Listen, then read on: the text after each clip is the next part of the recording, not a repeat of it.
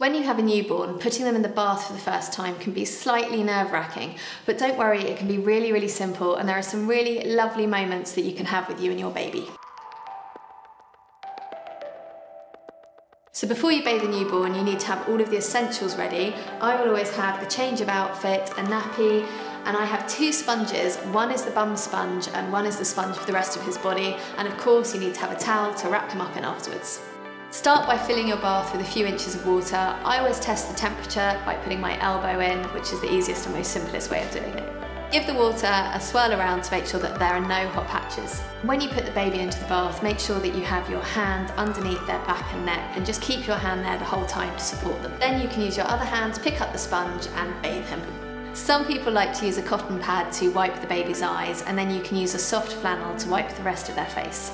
Don't forget to wash behind their ears. I just use a sponge. Wash the nappy area last. I always have a separate sponge for this that I like to call a bum sponge.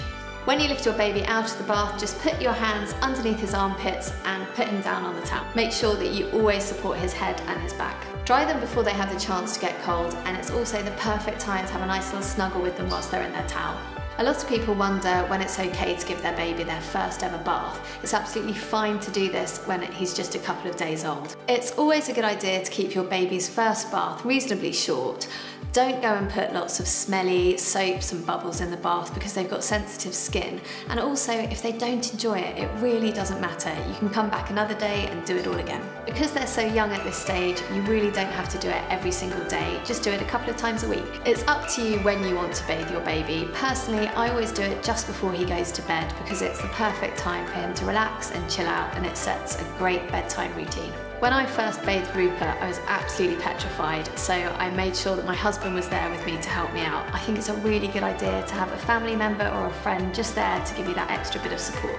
A lot of people worry about baby sensitive skin. I quite often use an emollient cream, or other people use oils to help keep a baby's skin soft and moisturised. I like to use Fairy Non-Bio on my towels because it prevents irritation on Rupert's skin, and it smells so delicious you just want to give him a big snuggle afterwards. I hope you found this useful. Please don't stress about bath time. It can be one of the nicest times between you and your baby, and it's the perfect time to have lots of snuggles. If you've got any other questions, then head over to Mumsnet, or you can share some of your tips about bath time in the comments below. Mwah.